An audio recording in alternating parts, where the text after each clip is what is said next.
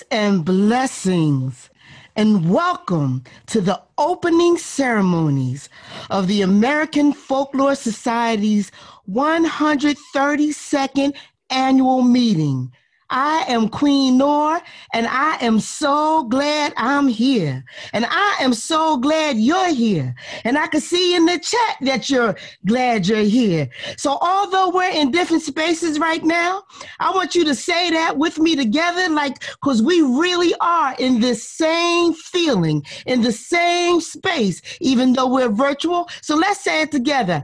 I'm so glad I'm here. Come on, y'all. I'm so glad I'm here. Yeah, that's right. I'm so glad you're here. I'm so glad you're here. Let's say it together. I'm so glad you're Go ahead, Chris. Go ahead. I'm so glad you're here. That's for sure. That's right. And I'm so glad I'm here, Chris. And we gather in this time to present with one another. Yeah, it's in a different way, yes, but yet the same. For although there are screens and scenes and miles and myriads between us, we gather to connect in purpose. Connecting beyond the binaries is a brave space. And you have come. What'd you say, Chris? Yes, you have come to the right place, everybody. Welcome. I'm so glad to be here and be with all of you. Great to be here with you, Queen. Thank you so much for your great introduction, the great work you always do.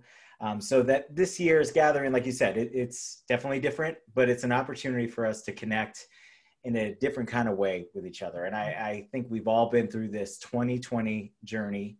And I think really what we need to do is be together in a way that it gives each other space to talk about where we've been on this journey, where we are right now, and where we hope to be. And I think that's what's going to be different about this meeting, creating space not only intellectually, but I think spiritually and emotionally. I just hope that it's a space where we can all connect on that too. It's super important that we're together. So. Yeah, and we're honored, Chris and I, we're honored to be your hosts for this evening's opening ceremonies. And we are coming to you live and real.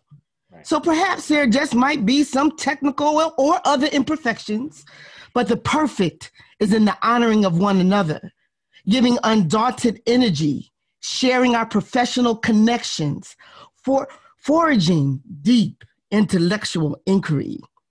Here is a quintessential listening space for critique and dialogue, and a reunion of colleagues and friends. So we're test driving this new platform, and there's going to be bumps, right? And this is a journey, but we understand, as Queen has said, this is a ride share, and we'll be talking not at each other, but with each other all the way. So that's the goal of this. So if you have questions, you can drop them in the Q&A box. We're in it together. We'll get through this, and let's just connect with each other and learn from each other. So I think right now we're going to officially kick off the AFS virtual edition, and we welcome the illustrious President, Dr. Norma Cantú, to offer some opening remarks. Oh, thank you, Queen Noor and Chris. I don't think we've ever had an MC for our opening. I love it. I think it's wonderful. And yes, so glad to be here. I would like to begin by acknowledging the spirits of this place, the American Folklore Society, by acknowledging all my ancestors and asking permission from and honoring all who have come before us. Were it not for COVID-19, we would be in Tulsa, or Tulsi in Muskogee. And no doubt on site, I would begin by acknowledging the indigenous nations and communities central to that place and who today call it home.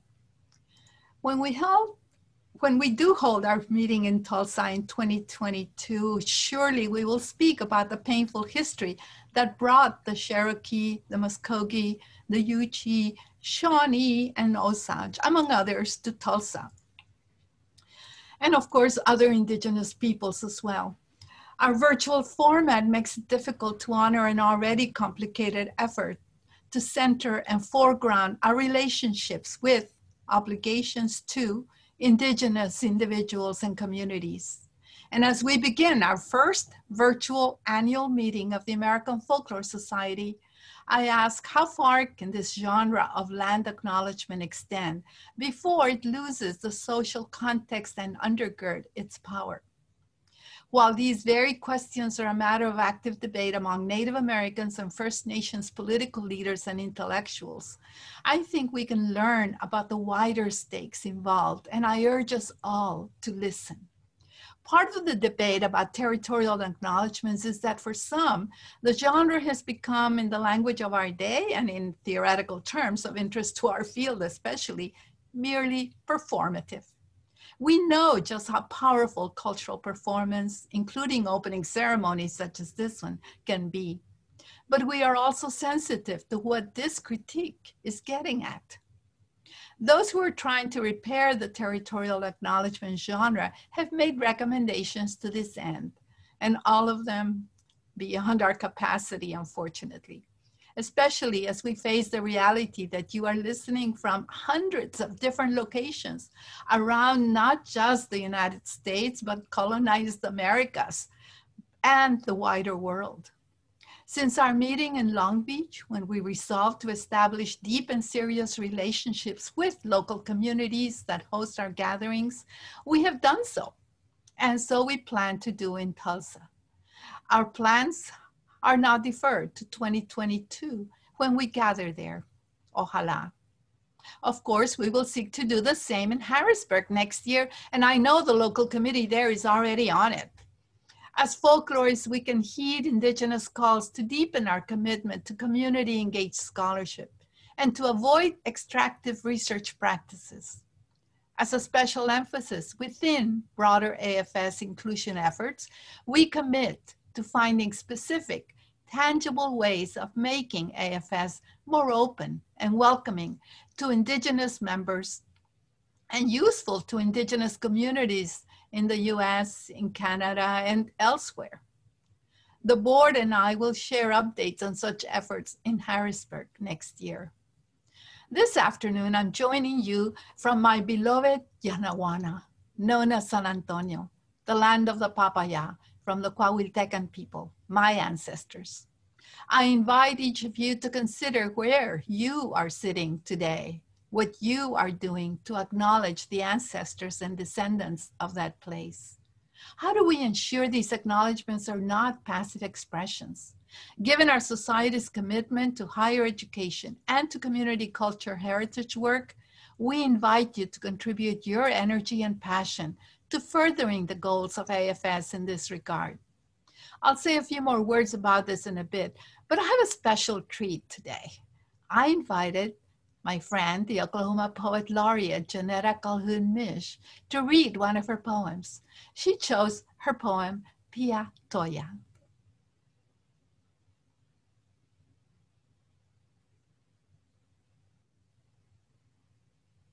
Thank you for inviting me to join you this evening.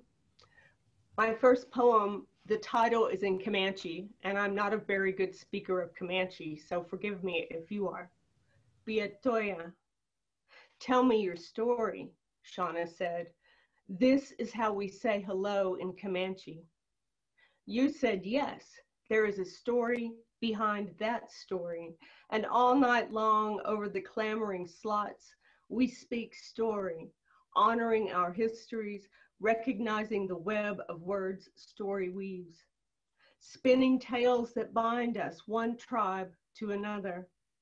Years ago, Oren told me, all stories are true. Whether they happened or not is another matter. Inside your heart is a mountain written over with a story not its own. Let us remember its ancient name, tell its true story in the old way, made new.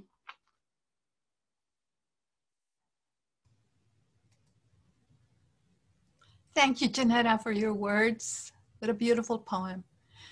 We are really looking forward to your participation along with our other invited presidential plenary speakers, Allison Hedge-Koch and Charlotte Heth, on Saturday afternoon, right before our closing reception. Be a nice bookend. It was a different world a year ago when we met in Baltimore. And as we begin the meeting this year, I acknowledge this shift. And I must tell you, I am so very proud of us, of AFS as an organization, and so many of us who have done so much to face this new world, not just for ourselves, but for others. Those of us in public folklore have faced unimaginable challenges, both financial and logistical, but we have moved forward, keeping our programming schedules when possible by hosting online concerts and exhibits, mobilizing our resources to help our collaborators, the artists we work with, fundraising to provide real financial assistance. And here I'm thinking of Ellen McHale at New York Folklore, or Charlie Lockwood at Texas Folklife, and so many others across the country. I want to thank all of you who generously supported such efforts. And those of us in academia, we have more or less successfully switched our teaching to online. We have learned words like synchronous and asynchronous and mastered Zoom meetings and Flipgrid and Google Meet and forged ahead, working with our graduate and undergraduate students as they too adapt and learn to navigate the stormy seas of this new world. A quick shout out to my friend and former president, Kay Turner, for her project, Naming the Lost, a project born out of love in response to COVID. We're living proof that we do work that matters, that our work matters on so many levels. While we're not in Tulsa, we are together, like Quinn and Chris were saying, and we are so glad to be here.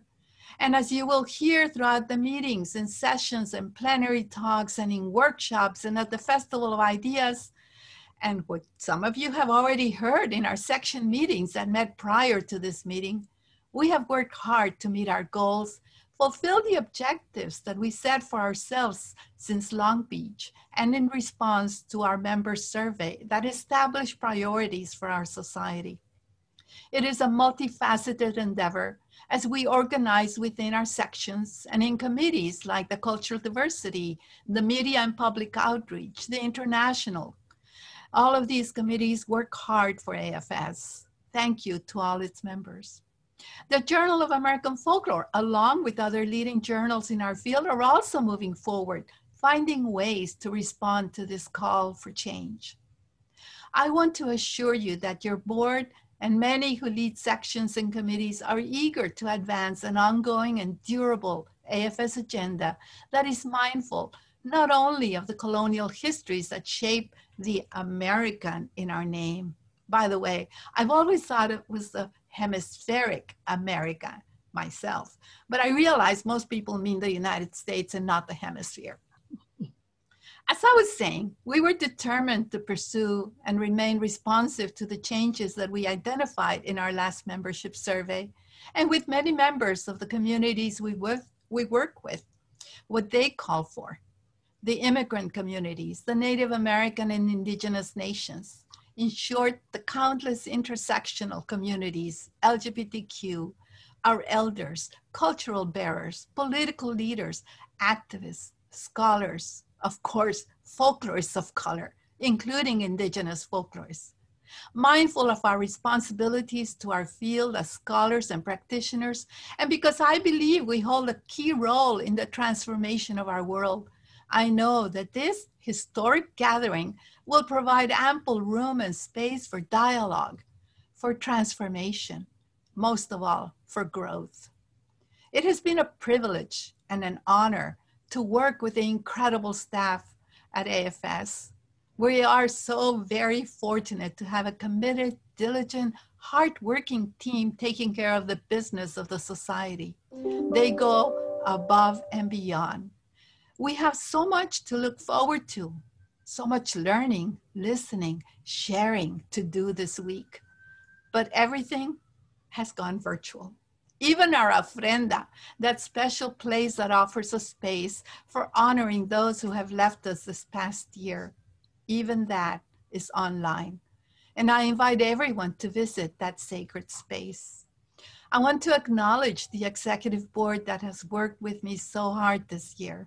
Past President Dory Noyes from Ohio State University, Amanda Dargan from City Lore, Luisa Del Guidici from LA, Thomas A. Dubois, University of Wisconsin-Madison, Michael Dillon Foster, University of California, Davis, Faria Khan, University of Pennsylvania, Ellen McHale, New York Folklore, Tom Mould, Butler University, Patricia Sowen, University of North Carolina, Deborah Latanzi Shudica, George Mason University, Emily Sokoloff, University of Texas at Austin, and of course, our executive director, Jessica A. Turner.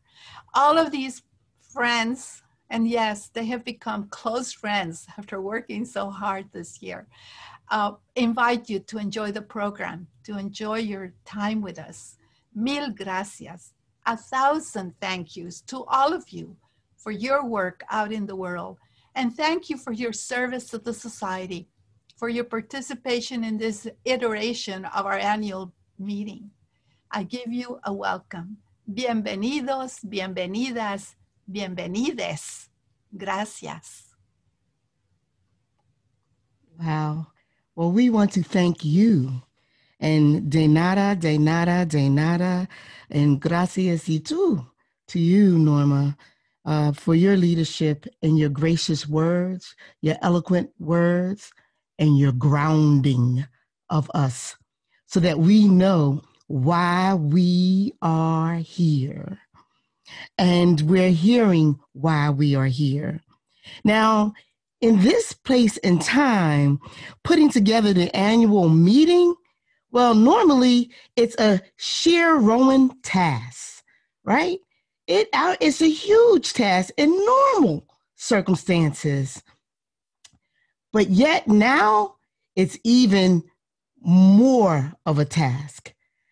And the circumstances is always a big task. So you can imagine what it took to achieve it this year with the technical and cultural shifts that needed to be addressed.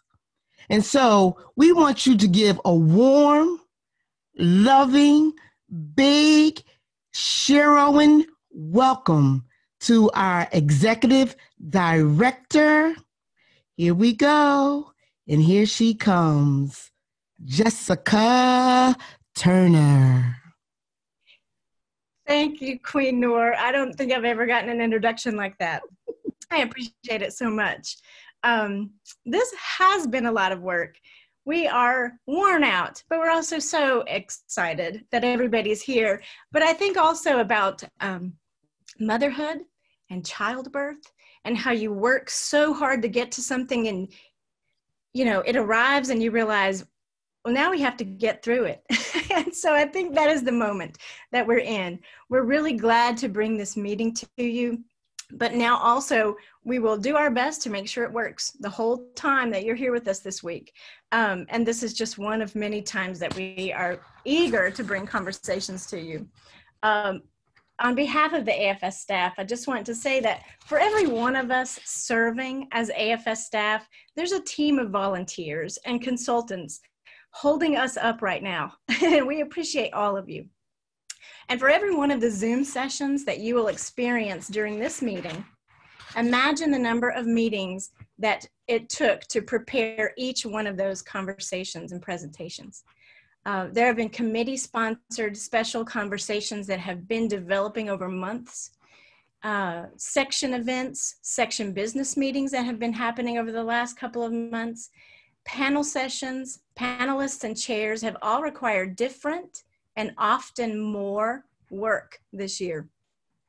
This year reminds us that collaboration and continued learning doesn't happen just 1 week of the year, nor does the growth of our field. We have seen this during the past 8 months when the pandemic shifted all of us into this virtual space, and we have worked together in stronger networks than ever. So in many ways, this meeting feels like a continuation of many critically important conversations that went virtual in March and were amplified this spring as we reckon with continued and systemic racial and social injustices. We have a lot to discuss this week, and we're really glad that we're here. We thank the AFS Executive Board and all the committees of AFS for service to the field. We especially thank the 2020 Local Committee, now dubbed the Not So Local Committee, for working tirelessly throughout the year during this pivot from meeting in Tulsa to meeting in our homes and offices around the world. We also thank the members of the 2020 Virtual Meeting Task Force for consulting with us throughout the development of this meeting platform that we present to you today. Finally, we thank all of you for pulling up a chair and joining us. We appreciate our meeting sponsors, and we encourage you to hop over to the exhibit gallery while you're here and learn more about our sponsors and connect with them. Additionally, we have a lot of partners and colleagues to thank.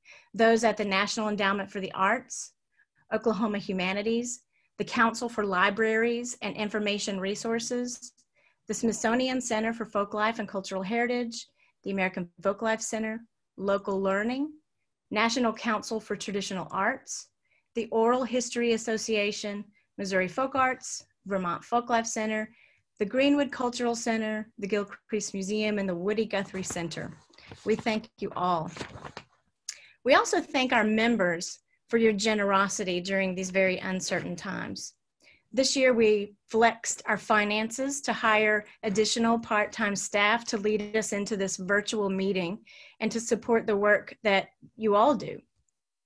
These brilliant people have made this meeting possible, and they include our full staff members, Lorraine Cashman and Meredith McGriff, who deserve a huge shout out for this meeting. And also several part-time staff members, including our graduate assistant, Ben Bridges, Alexandra Sanchez, Roz Rennie Larson, TJ Smith, Micah Ling, Gloria Colom, Katie Brown, Delara Inam, Emily Bianchi, Kenzie Brook, Adrienne Pontecorvo, and Jesse Fivecoat.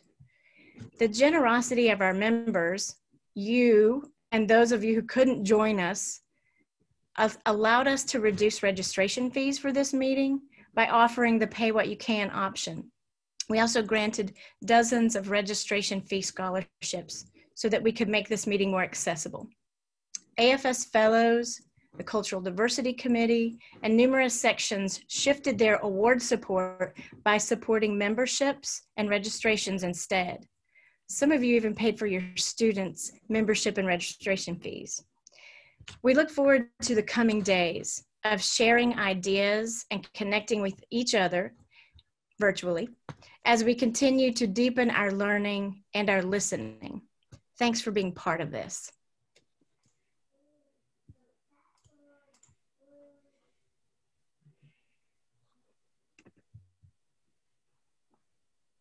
Yeah. Thank you, Jessica, so much, so much. We appreciate you being here. And we're going to continue with our programming. And we want to do a little bit of housekeeping before we continue. We know that you might have some questions. And how do I use Zoom Link? How do I attend a panel? What securities are in place? And pay attention, everyone, because we're about to tell you. We're going to get a little bit into some housekeeping, and you'll hear, we already see that you know the etiquette. You know that when we come together, we greet each other. We talk to one another. We warm to one another. We can see that all in the chat, right? And now we just want to critique you just a little bit more, just give you a little bit more information. We are all so familiar with permission forms and release forms. So you know that most of this will be recorded, right? So we're asking you, don't record. Don't take pictures, right? If you got to follow that etiquette. And therefore be aware that you're on video, act appropriate. Please do not record on your own or take any shots. Be kind. Be cool to one another. You might see somebody going off screen. They're where they need to be. and you are where you need to be in the present. And in this present moment, Chris is going to take us into a special moment. Thanks, Queen. Be kind and be cool. I like that. I will try to do that in my normal life. It's hard to do right now because so much is going on. And a necessary part of the opening ceremonies at AFS includes remembering people we've lost. So it's been a tough year for all of us. And I think we've all been connected to somebody that we've lost right now. I mean, how about you, Queen? How is the pandemic for you, and any how was it for you? Yeah, it has me closed down. I have had family members who have been hospitalized. And yet, the other day I heard a story about a sister storyteller down in Atlanta who in March, they had a family gathering in February. In March, 9 people got ill and 5 of them passed away. Oh my gosh. You know, made transition. So we know that, you know, it's important for that the people that are making transition, they're in our hearts. They're in our minds, right?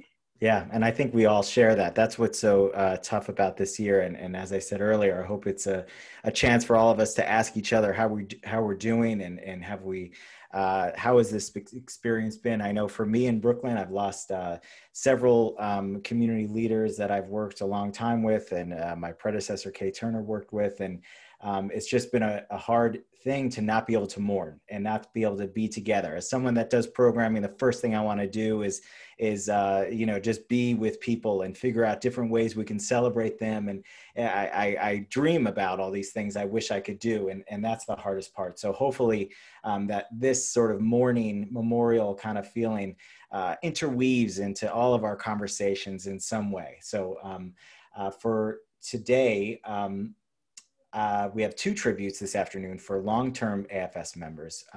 Reading a tribute to Isaac Levy, the convener of the Jewish section of AFS, Simon Bronner, and also reading a tribute to Frank DeCaro will be read by Marcia Godet, president of AFS Fellows. So we're gonna bring that up.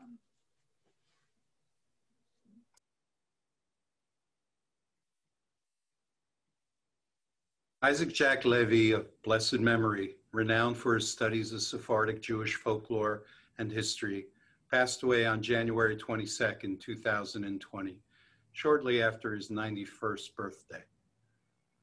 Isaac Jack Levy was born to a Sephardic Ladino-speaking Jewish family on the Isle of Rhodes in Greece on December 21st, 1928, among the most renowned Sephardic communities in the world. At the outbreak of war, his family left the Italian occupation of Rhodes in 1939 and went to the international city of Tangiers, Morocco, where he lived with a few other families from Rhodes who escaped German deportation. 1000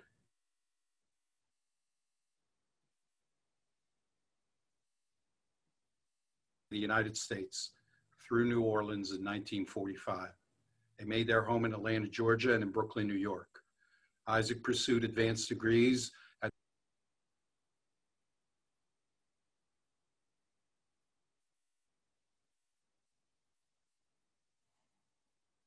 writing about his people, the Sephardim, and Ladino language and lore. Shortly after receiving his MA, he taught Spanish and Hispanic culture at the University of South Carolina and was also a visiting professor at Purdue University in 1961 and Texas Tech University in 1963. Among his awards are the Founders Award from the American Society for Sephardic Studies, the Coyote Award from the American Association of Teachers of Spanish and Portuguese. He is the author of Jewish Rhodes, A Lost Culture, published in 1989, and Ritual Medical Lore of Sephardic Women, Sweeting the Spirits, Healing the Sick, published by the University of Illinois Press in 2002, with his partner in life, as well as in scholarship, Rosemary Levy Sumwalt. He is the translator and commentator of And the World Stood Silent, Sephardic Poetry of the Holocaust, also published by Illinois in 2000. Most recently, he contributed to Contexts of Folklore, which I edited with Wolfgang Meeder. And Even struggling then with illness, he was determined to get word out on the rich legacy of lore of the Sephardim. He published articles with Rosemary Zumwalt in the Journal of American Folklore on field work among the Sephardim in 2001, and Sephardic Proverbs in What Goes Around Comes Around, the circulation of proverbs in contemporary life, among many other book chapters and journal articles. He was a regular at American Folklore Society meetings and contributed greatly to the Jewish Folklore and Ethnology section of the American Folklore Society. I looked forward to seeing him every year and admired his generosity, his intellect, and the creativity of a poet as well as a scholar. His words and spirit still live in the posthumous publication of the Sephardim and the Holocaust, A Forgotten People, completed by Rosemary Levy Zumwalt, which will be released by the University of Alabama Press on this day, October 13th.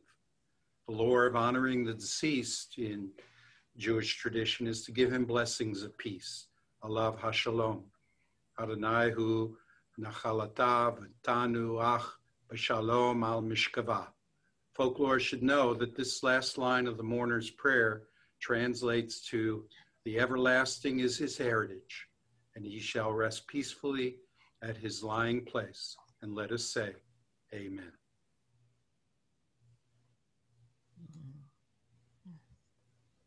Amen.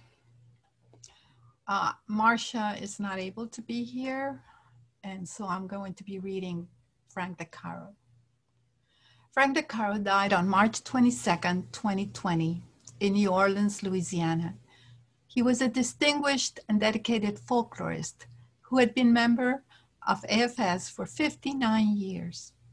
He and his wife, folklorist Roseanne Jordan, always participated in AFS meetings until 2 years ago.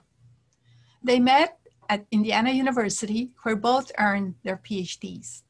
The state of Louisiana was blessed when they decided to come to LSU in 1970. Frank published 14 books, 3 with Roseanne, with whom he frequently collaborated. Frank's publications included scholarship on proverbs, riddles, folktales, legends, myths, and personal narratives, as well as folklore theory, women in folklore, and the history of folkloristics. His wide-ranging scholarship reflects his ability to study, absorb, and theorize about the cultures and places he came to know, including India, Mexico, Indiana, New York, and Louisiana, of course. What an immense contribution he made to the study and understanding of Louisiana folklore and folk life. Though he published widely on New Orleans and its obsession with parades, he also studied and participated in the Cajun country Mardi Gras. Barry Ancelet said this about the great photo he took of Frank at the Timamoe Mardi Gras. I think it captures a side of Frank that one could overlook if one was considering his elegant scholarship and demeanor. He had a playful side that could be downright quirky, and he also didn't mind finding himself on his butt for the sake of tradition.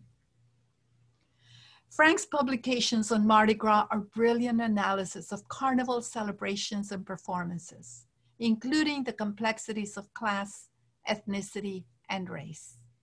He was also amused by some of the traditions and seeming absurdities of New Orleans Carnival, such as being invited to a ball but not being allowed to dance. While Frank will be remembered for his scholarship, we will also remember his kindness, generosity, humor, and grace, evident from the outpouring of love and respect from his friends and colleagues. I will end, this is Marcia writing this, with 2 brief tributes from the many I loved on the fellows listserv. Gary Allen Fine said, "He was a big man in so many ways. If there are parades in heaven, Frank will recount them and will inspire them." And from Jeannie Thomas, "I'm glad Frank left us with so many wonderful books so we can still see the world through his perspective and kind eyes. I hope Frank is now joyously second lining somewhere." And I have to tell you, he was the first I heard who had died of COVID early on. And it pained me deeply. I am still grieving. I had promised him and Roseanne that when their time came, I would do this ceremony that is typical in my tradition. So I am going to say Frank's name 3 times, and I will ask that you join me in saying presente to attest to his presence in our lives. Frank De Caro, presente. Frank De Caro, presente. Frank De Caro, presente.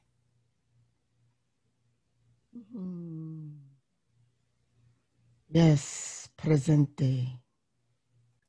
For those AFS members in our hearts, recognized and loved, named and unnamed.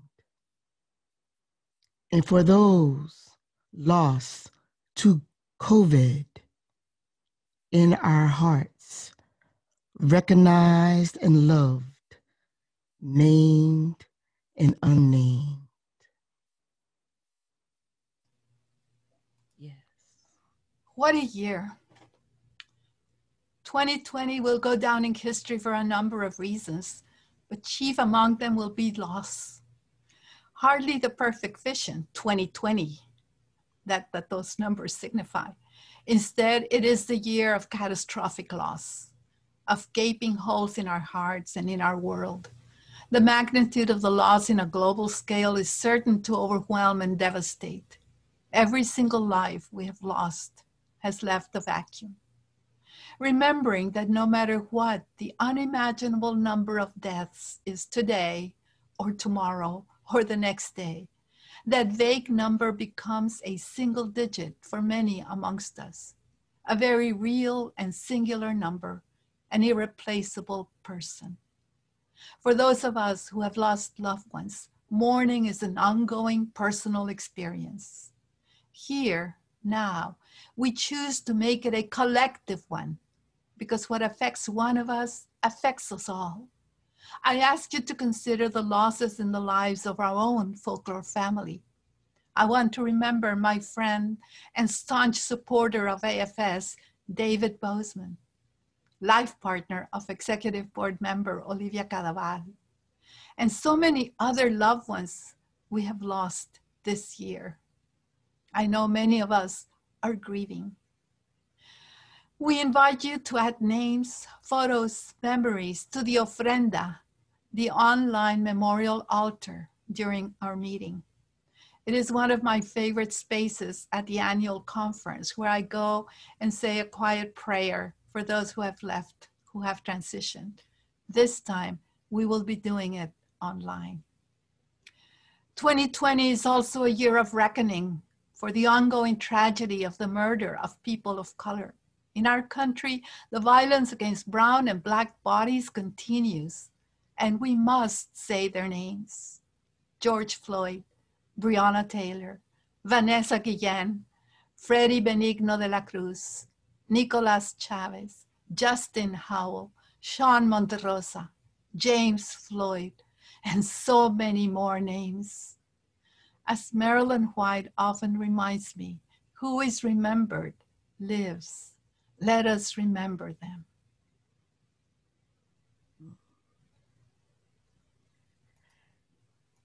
For all those in our communities, in our hearts, recognized and loved, those named here in this space, and those unnamed.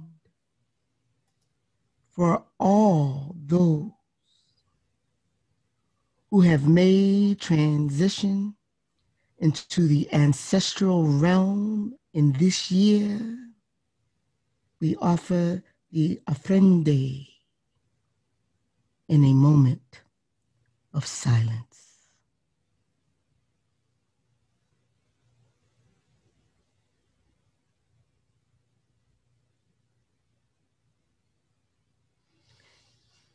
What a tribute Hmm. for those We, who remember. yeah. We celebrate and we will continue to celebrate in our homes and even in this gathering space those that we have lost, and we honor them. But just as well as we are here at AFS, we celebrate living legacies. And we do, but before we go there, we have one last tribute. I introduce to you our colleague, my friend, Dr. Todd Lawrence.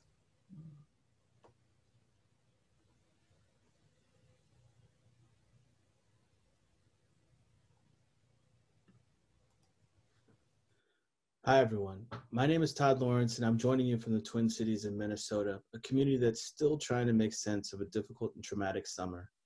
While our city still suffers, healing has begun, and art in the streets has played a significant role in that process, reflecting everything we've been through as a community. The images you're about to see are from the George Floyd and Anti-Racist Street Art database. This past summer, when our town erupted with pain, despair, and anger in the wake of the killing of George Floyd, the research team I'm a part of, the Urban Art Mapping Project, began what would grow into a community effort to digitally preserve art in the streets that was and still is an essential part of the movement for racial and social justice that started here on May 25th. Our team believes that walls speak, and the walls of our community and many other communities across this nation have been screaming out in response to the pain we all felt when we saw a man's life snuffed before our eyes, when we heard of a young man shot while jogging, or a young woman killed while lying in her bed. Let us take a moment to remember these three and all the other Black lives we've lost as a result of senseless police violence.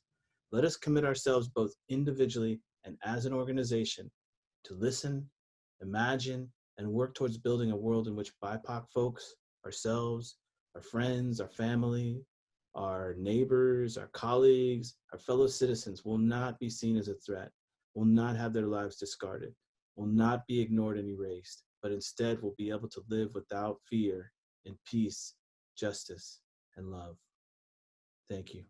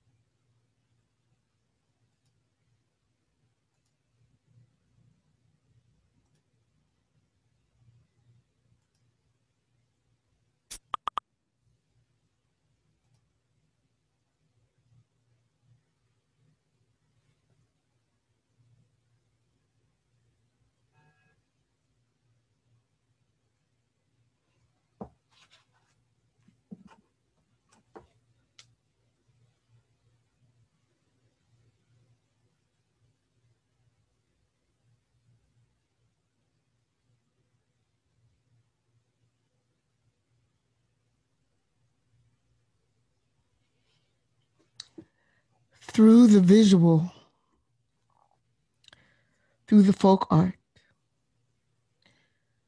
through the traditions, through our heart, through our silence, we remember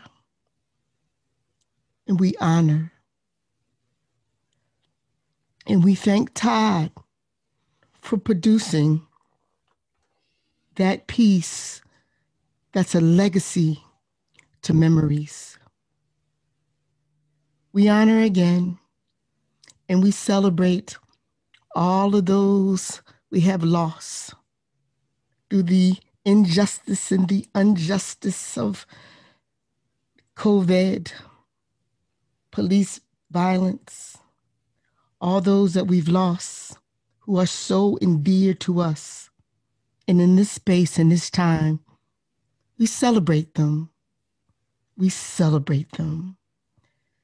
And we're going to celebrate the living as well and the legacies that they are leaving with the AFS Awards.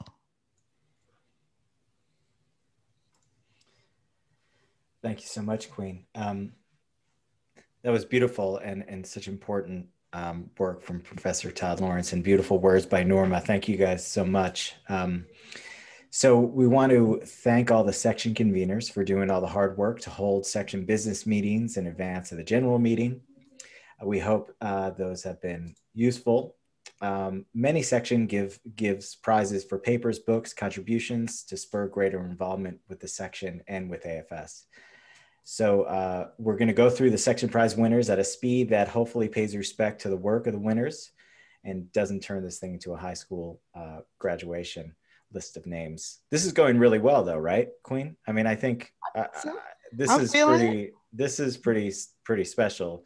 No glitches here. I mean, we're running smooth, right? We have to just celebrate that. And we should celebrate the smoothness. Everyone Don't jinx needs it. to celebrate. Don't jinx I'm jinxing it. Okay.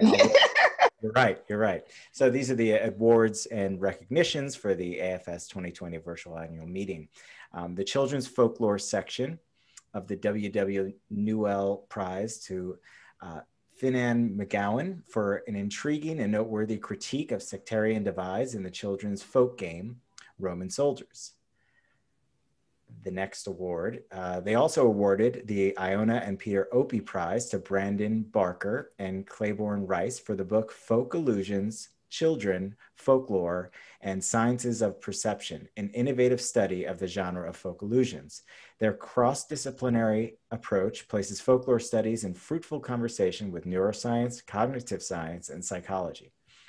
The Folklore and Science section is happy to award the inaugural prize for folklore and science to Tim Frandy, whose paper complicates widely held assumptions that conservation and ecotourism are self-evidently morally righteous and ecologically helpful.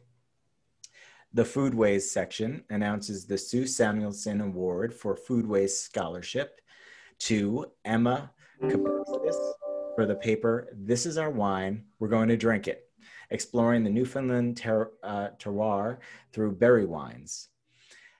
The History of Folklore section have awarded the Wayland Hand Prize to Guy Boehner for his book Forgetful Remembrance, Social Forgetting and Vernacular Historiography of a Rebellion in Ulster, focusing on the Republican Rebellion in 1798. Boehner's book has profound general implications for the way that scholars analyze social memory, and an honorable mention was given to Daniel Swan and Jim Cooley for their book Wedding Clothes and the Osage Community, A Giving Heritage. Mm-hmm. The independent section and the public section programs, they give 2 awards to outstanding independent folklorists working in the public sector. These winners are Nicole McCostis and TJ Smith. Nicole's work focuses on Arab and Arab American community artists in Brooklyn, New York. And TJ works on issues of Appalachian heritage, foodways, and folk arts education in North Georgia. The Nordic Baltic section has awarded the Barbro Klein Prize in the Nordic and Baltic folklore to Amber Rose Cederström for her essay, Men and Milk Witches on Gotland, a folkloristic perspective on an art historical motif. The Transnational Asia Pacific section announces the Sabue Icon Award. Wei Liu, a PhD student in the Department of East Asian Languages and Literature at the Ohio State University. She is presently researching vernacular Confucian rituals and religious practices in Huzhou culture in Eastern China. The women's section announces that the Polly Stewart Student Travel Stipend has been awarded to Elena Emma Sotolati. The committee was particularly excited about her work to recenter women's voices in Italian and Irish folktales, scholarship by foregrounding neglected women folklorists, emphasizing feminist approaches to folklore and studies and gender issues in the field. Now, let's turn to our Shiro, Jessica Turner, to facilitate the awards and prizes given by the board and the fellows. Thank you, Queen. We're going to continue our awards presentation next with a recognition of new fellows of the American Folklore Society. Here to present the new fellows is Amy Schumann of the AFS Fellows, speaking on behalf of President Marcia Godet. Jessica, you need to allow me to use video if you want me to, otherwise I can just read. But it's saying that it requires the host to allow my video. One of our hosts can certainly do that. Thank you for being here in place of Marcia today, Amy. So, I don't know if anyone can see me now, but Marcia had planned to be with us, but the hurricane knocked out her internet, and that's why Marcia's not with us. And she, so on behalf of Marcia, who is the president of the fellows, I want to announce the new fellows elected to the AFS Fellows and International Fellows. First, Pauline Greenhill, who is a professor of women's and gender studies at the University of Winnipeg in Canada. Her book, Reality, Magic, and Other Lies, Fairy Tale Film Truths, is out later this year from Wayne State University Press.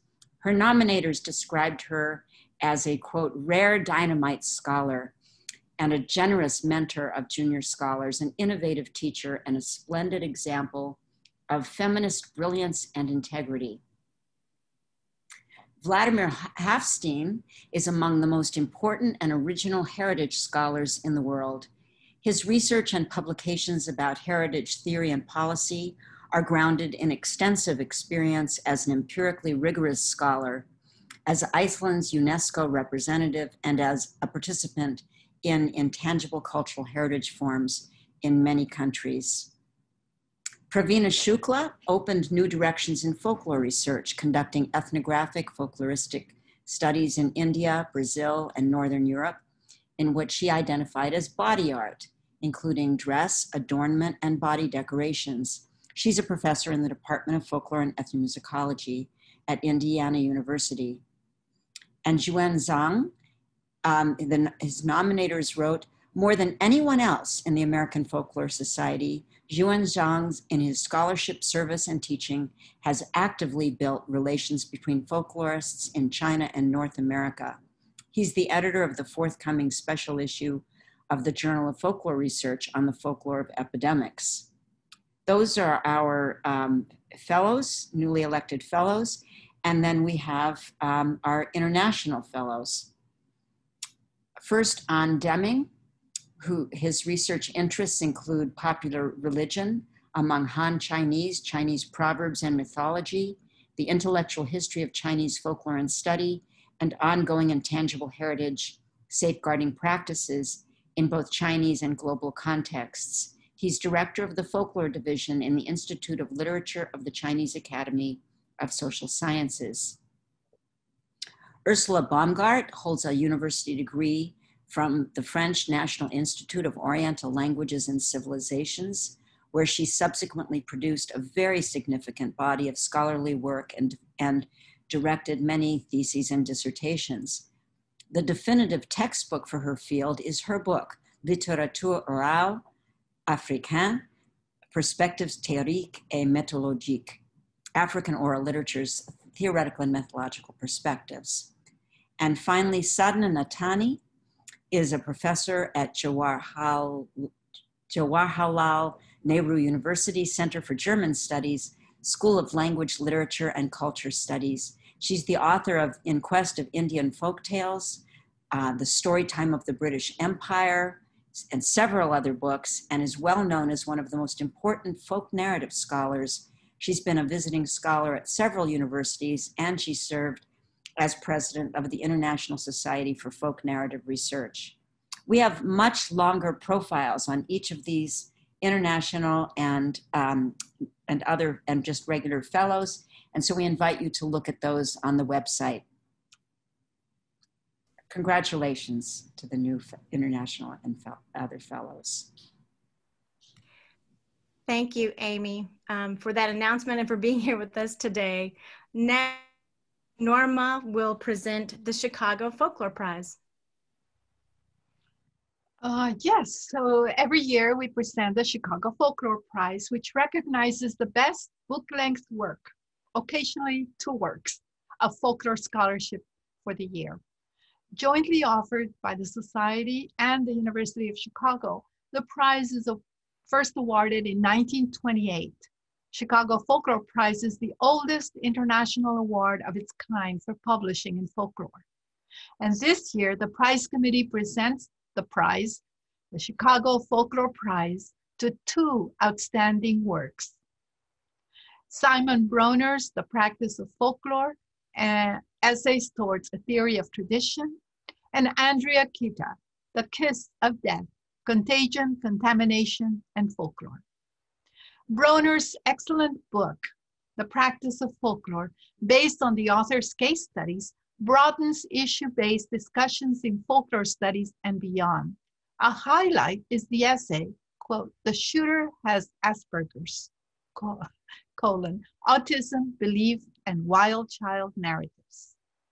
Examining and contextualizing key concepts of folklore in Europe and the United States, Simon proposes and systemically theorizes a paradigmatic shift in folkloristics toward a new definition of folklore in practice. This approach not only leads folklore studies out of the framed context of a particular folklore item and into cross-disciplinary approaches, but also connects the discipline to the current realities of digital communication and virtual groups in transmitting traditions and shaping individual and group identities. Andrea's book, Kita's book, The Kiss of Death, Contagion, Contamination, and Folklore, is an outstanding study of vernacular discourse about contagion and contamination. It expands traditional folkloristic concepts of belief and health. Although the book is interdisciplinary in its approach, it places folklore at the center, focusing closely on health, racism, hybridity, healing, rumor, and legend. Kita's analysis demonstrates how crucial it is to interrogate our biases and sources of information. Creatively unifying 5 case studies of folklore's role in the social construction of contested subjects related to health, she makes a strong case for the significance of folklore in advocacy related to public policy. The first case study, The Disease is Coming from Inside the House, Contagious Disease, Immigration, and Patient Zero, offers important insights into marginalization of people from certain cultural groups as dangerous others. The second case study, Supernatural Contagion, Slender Man, Suicide, Violence, and Slender Sickness, brilliantly interprets the Slender Man phenomena in relation to suicide clusters on Native American reservations. Because of the insights this book provides in the midst of the current COVID-19 pandemic, Utah State University Press has made the book available to everyone as a PDF. Eloquently written and engaging, The Kiss of Death is both erudite and accessible to a wide readership. Its organization and structure will inspire many students to explore or enter the world of folklore studies, and it is already helping scholars to navigate the complex landscape of the COVID-19 pandemic. Congratulations to both Simon and Andrea for this acknowledgement of your stellar contributions to our field. Each year, the American Folklore Society gives the Américo Paredes Prize for lifetime achievement in studying one's own community and encouraging others to do so. This year, the prize goes to Dr. Mario Montaño of Colorado College in recognition of his relentless work to promote an appreciation of traditional cultures and mentor students in this work. Dr. Montaño has contributed significantly to the understanding of the lives and cultures of Mexicanos living on both sides of the US-Mexico border. His service to AFS has centered these communities in which he works as an advocate and as a mentor. Trained as a cultural anthropologist and a folklorist, Dr. Montaño's research focuses on the Texas-Mexico border and northern region of Mexico. His interests are on the anthropology of food. He tries to answer the following questions. How do food-centered activities influence the construction of cultural and gender identity? How do food preparation, distribution, and consumption contribute to men and women's social position and power? Drawing on his research, Dr. Montaño's teaching focuses on Hispanic cultures living along the Rio Grande River, covering topics such as floodways, sociolinguistics, ethnographic methods, folk culture, and Mexican Americans.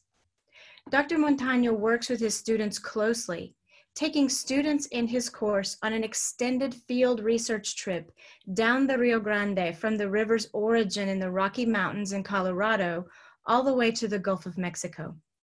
It is important to note that Dr. Montaño's contributions include his work as a mentor and a role model not only at AFS, but with other professional associations at Colorado College and in his community. He gives generously of his time and expertise to students and colleagues alike. Congratulations to Dr. Montaño for this award. Here is a brief video of AFS President Norma Cantú congratulating Mario on this prize. Hi, Mario. Well, first of all, as president of the American Folklore Society, it is my great pleasure to just share with you and with everyone watching that you are the recipient of the Américo Paredes Prize this year. Thank you so much, Norma. That's a great honor, really. I mean, and looking back at the whole career and getting this award, it means a lot to me. Yeah, and Don Américo is such a figure. You know, when AFS started this award, we really wanted to honor people who do work in their own communities and with their own research as he did. And it's been a wonderful roster of people who have done this kind of work that we have honored. And so I think it's very fitting that you have it. I don't think it would be out of place to say that Olga Nájera Ramirez nominated you. And it was a beautiful letter of nomination. And the committee met and decided that you would be the recipient. So make sure to thank her for me because well, I hope she's watching. Way back, many years. You know, I think for her first American Folklore Society meeting, that's where she and I met. Really? That was what, in the 80s? Yeah, she was a graduate student. I was a graduate student too. Oh, and you went to Penn, right? Yes, you know, I went to Penn, and I have to tell you that it was a very difficult choice. I mean, and situation because I had to tell Américo Paredes that I was not going to stay at the University of Texas. You know. to study folklore with him and the rest. And that my interests were in food, and that at that moment in time, the University of Pennsylvania had several scholars also doing research on food. They have Barbara Kirschenblatt Gimblett, and they have Don Yoder and Arjuna Padurai in anthropology and everything. And so he told me that that's a good idea, because he didn't deal with material culture. He said, and that's the place to go if you want to study. I remember when I met you and you were working on barbacoa. And I remember telling my mother that you were working on your dissertation on barbacoa, and she couldn't believe it. The award means a lot to me because, you know, coming from Américo Paredes, it's, I believe, a very important award and prestigious award, but also what it embodies and all the people that have received that award. So in my case, you know, I do feel honored that I'm in that company. The other thing is, you also know that there are a lot of people that are deserving of this award also. Yeah. And hopefully they will get it too.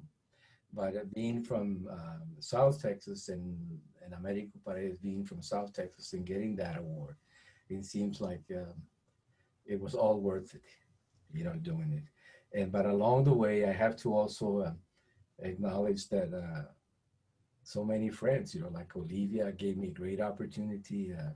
Tim Lloyd, when he was in Washington, D.C., you know, with the American Folk Life. So they always would hire me to do work and train me as a field worker. And then later on, we became colleagues, you know, that I worked a lot with them. So Olivia and Tim, and then you have Susie Serv and you and Olga. And you know, I think it's just a testament to your ability to do good field work and to get along with people and talk. Well, yes, of course, because when you do field work, you meet a lot of people. It's true. And I remember in Laredo, with you did some of that field work for your barbacoa research, and yeah, you would get along with all the guys. I'm going to bring you one person that you will probably remember. Remember the toy maker? Oh, yes. All things? The piñata maker, yeah. He was one that was cantankerous with me, but very nice. But he had to first put me through hell, and then he would give me everything, okay? But that was every day. Then I would go knock at his door. He would always complain to me why I was there. Then I said, well, I'm going to leave. He said, no, don't leave, stay. Okay. But, you know, you just have to be patient with them. But I always remember him that he was very nice, you know, but every time I had to pass the test. Well, I am just so happy and thrilled that you received the Américo Paredes Award this year from AFS. Well, I feel the same way, and I'm very happy, you know, and hopefully one day we'll see each other in person. True. Bueno, Mario, un abrazo. Un abrazo y cuídate mucho, ¿ok? Thank you. Gracias. Congratulations, Mario. The Benjamin A. Botkin Prize is for lifetime achievement in public folklore, and it will be presented in a pre-recorded video by Maggie Holtzberg of Massachusetts Cultural Council, a past Botkin recipient and member of the prize committee.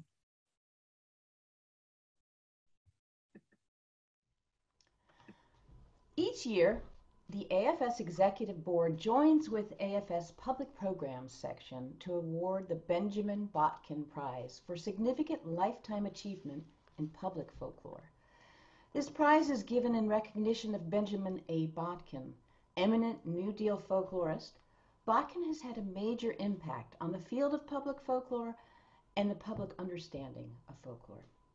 I wish to thank fellow members of the Botkin Prize Committee for their help in selecting this year's recipient: Kathleen Mundell, Amanda Dargan, Patricia Sawin, Langston Wilkins, and Cherish Bishop.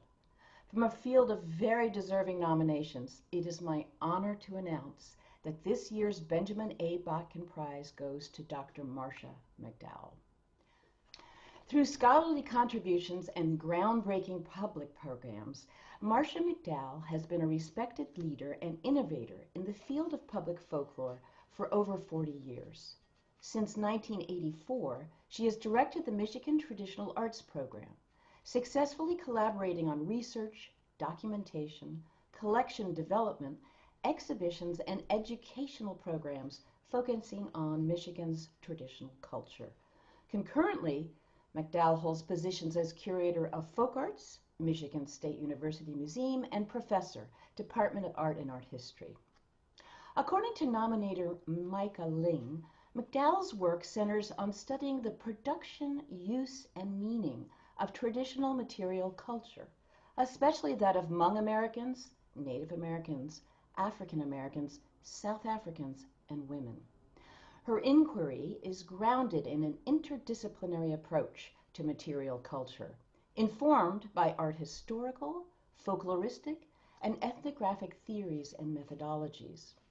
Her work ranges from the crucial examination of the role museums play in contemporary society, the development of educational resources and public arts policies related to traditional arts, and the development of strategies to make collected data accessible online.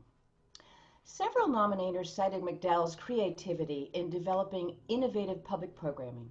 Simon Bronner refers to her Folk Patterns Project, a collaboration between Michigan State University Museum and Cooperative Extension 4-H groups, as a stroke of genius. A founding director of the Festival of Michigan Folklife and later the Great Lakes Folk Festival, McDowell also served as artistic director until its end in 2017. She's also been deeply engaged in initiatives of regional, national, and international scope. Bronner describes McDowell's work as having a tremendous impact, not only on public appreciation of folklore work and folk traditions, but also on global folkloristic and heritage studies scholarship. A respected scholar in quilt research, McDowell is director of the Quilt Index, a digital repository of thousands of images, stories, and information about quilts and their makers drawn from hundreds of public and private collections around the world. Best Lomac Hawes NEA Heritage Fellow Carolyn Mazlumi describes McDowell's impact.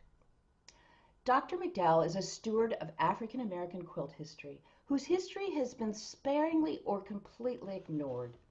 She has guided Michigan State University Museum's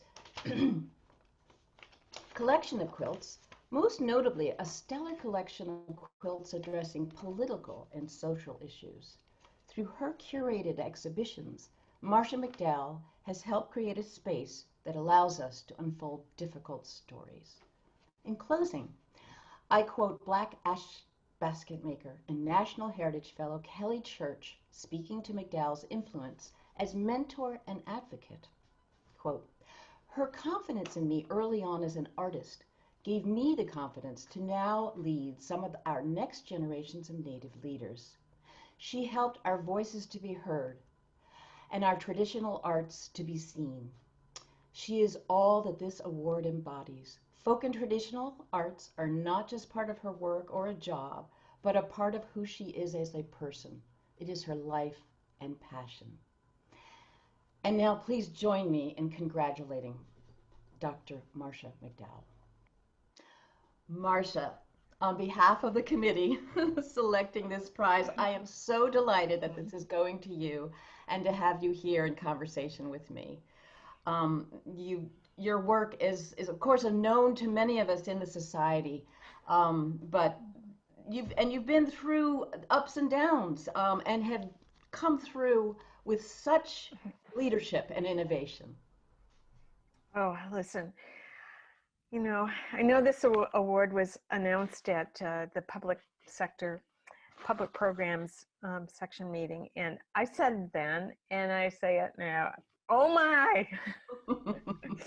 I just feel so deeply honored to receive this award from so many people who I feel are my peers, the people that I've learned from and I admire so much. And I went online to look at the past recipients, including you, who I just think they're just such a wonderful group of individuals, and I feel privileged to join that group. And I just say thank you.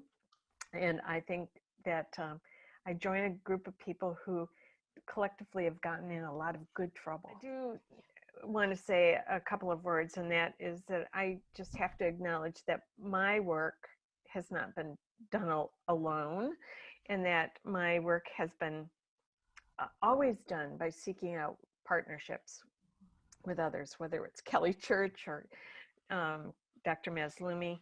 I always like to seek out partnerships with professionals, my colleagues, but I also with community members. And I cherish working together side by side, identifying needs and kind of creatively coming up with solutions and using my tools as a folklorist to address those. So there's so many people that I wanted to say thank you to, but then I realized it was a long list. But I would highlight a couple for sure. And I will say that there was the team of people that I've worked with at the Michigan Traditional Arts Program and the team of people I've worked with at the Quilt Index who've been particularly over the long haul, have been just solid colleagues. And I so have enjoyed working with each and every one of them. But then I'm also blessed to have been able to work with family. And my long time partner in crime has been Dr. C. Kurt Dewhurst, my husband, and that's been wonderful. But I've also worked with other family members as well. And I just think it's amazing that in this field, I've been able to do that and go back and forth between the personal and the public and the scholarly and the community, and still always be able to link things together and find new ways forward. Well, you've negotiated all those different worlds sublimely, and we all thank you for it.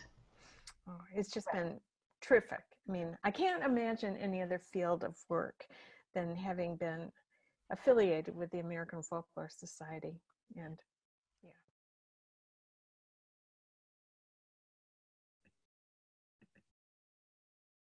Congratulations again, Marcia.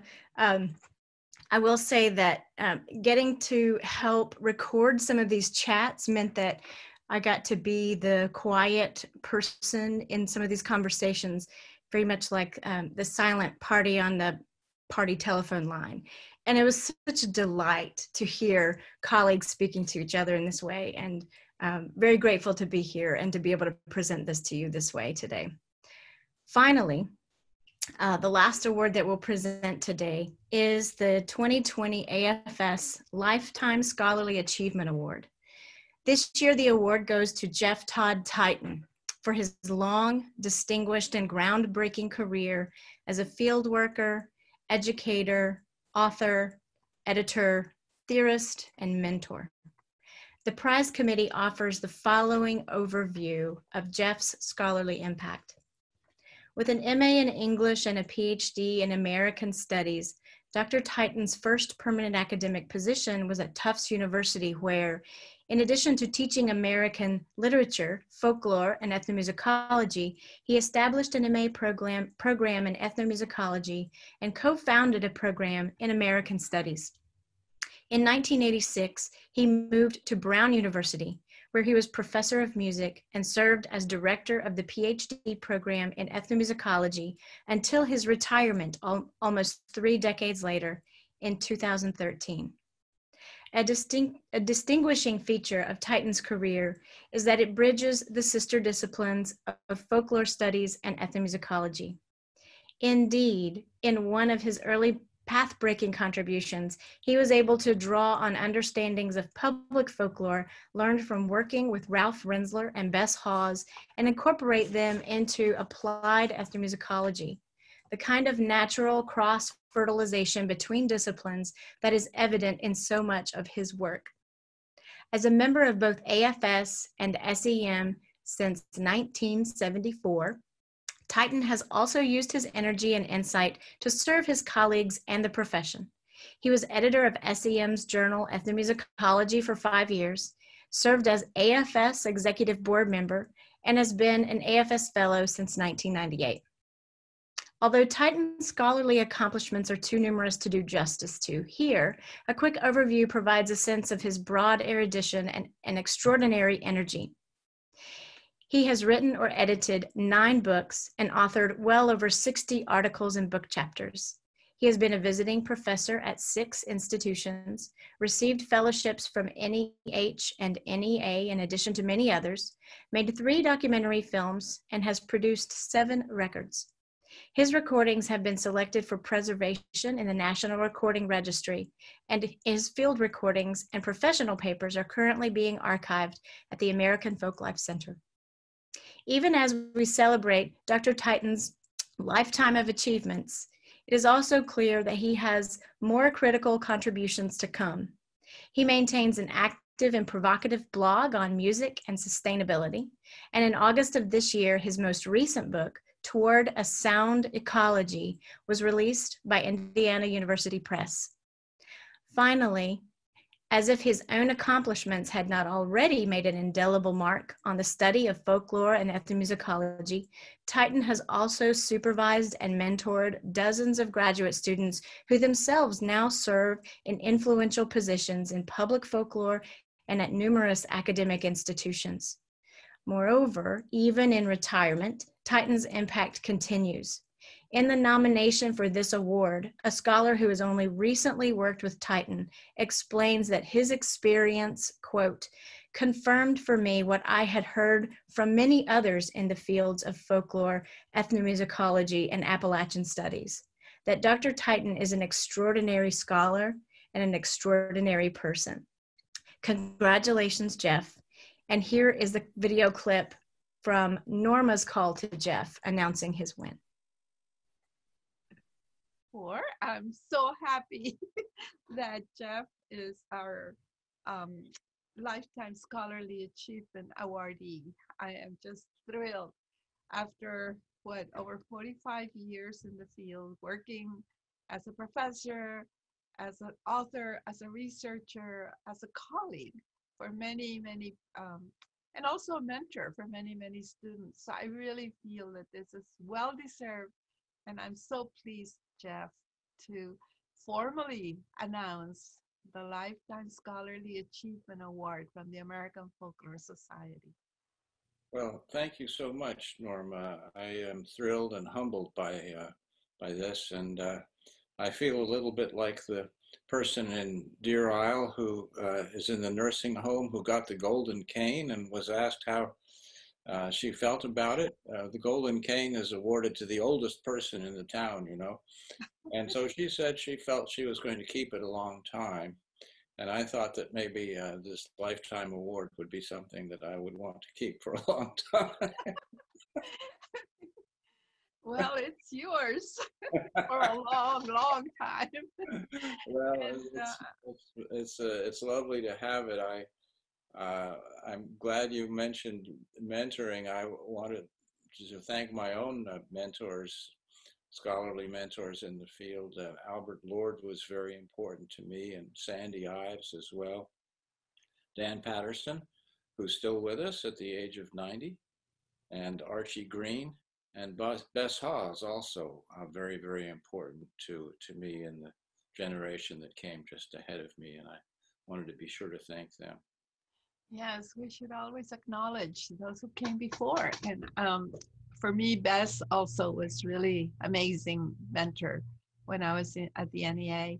I also think we should, because I got this award too, and I know the feeling of like, there are so many others who deserve it, and why me? But on the other hand, and I think you will agree, you and I and others of our age, of a certain age, represent the passing on of that torch from our mentors to us, to our mentees. And I know many, many students that you've touched and who carry on because of you, work in public sector, folklore, but also in academia, and doing work that matters out in the world. So thank you again so much for all the work you've done. I've started using thank you for your service to AFS, your service to our field, and of course to the university, to the academy. Well, I appreciate that. I've always loved learning, and I was lucky enough to be able to make a life out of it. I think I discovered that in high school, really. When someone asks me how I became interested in folklore, I say, I'm not really sure. I just was interested in people first, and I became interested in music, and I think that connection is terribly important, and I was very lucky to be able to discover folklore and ethnomusicology as well in college and graduate school, and then to go ahead and be able to make a life out of it. So yeah, I'm glad you're mentioning. I wanted also to acknowledge the importance of public folklore to me, to my life, and so forth. I started learning about public folklore from Bess Hawes in 1976 when she asked me to be a presenter at the Smithsonian Folklife Festival. I just didn't know what public folklore was at that point, and she was directing the festival. Ralph Rinsler had asked her to direct the festival then, and so I worked as a presenter at the festival and began to understand the vision of cultural democracy that public folklore embodies, and that was very important to me. And although I continued in an academic position, I had a strong commitment to public folklore and to public ethnomusicology as well. And I remember Bess and I and Bob Garfias and a number of other ethnomusicologists at the ethno conferences would tell ethnomusicologists, look, you know, we have this wonderful National Endowment for the Arts Folk and Traditional Arts program. We have the Smithsonian Center. We have the American Folklife Center. Please come and work with us. And then gradually many did. And in the 1990s, public ethnomusicology became a very strong force within the field of ethnomusicology. It sort of comes out of being a participant as well. I was a participant in thought that field work was a little odd because I'd already been kind of doing it. And so I thought that the best way to do it was to make friends with the people, you know, or to be friends.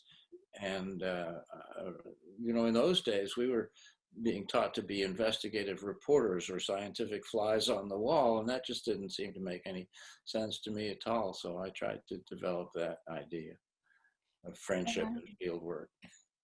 And on that note, thank you, Jessica, again. Thank you, Norma. Really, thank you, Norma. And yeah, thank you both, and we'll see you at the meeting, Jeff. We look forward to that, and to the award presentation, and to all the conversations that are going to happen via Zoom next week. Thank you. Oh boy. I only hope I can get into the meeting. Watch out. All right. Thank you, Jeff, and thank you, Norma. This was a delight. Thanks. Good to see you all.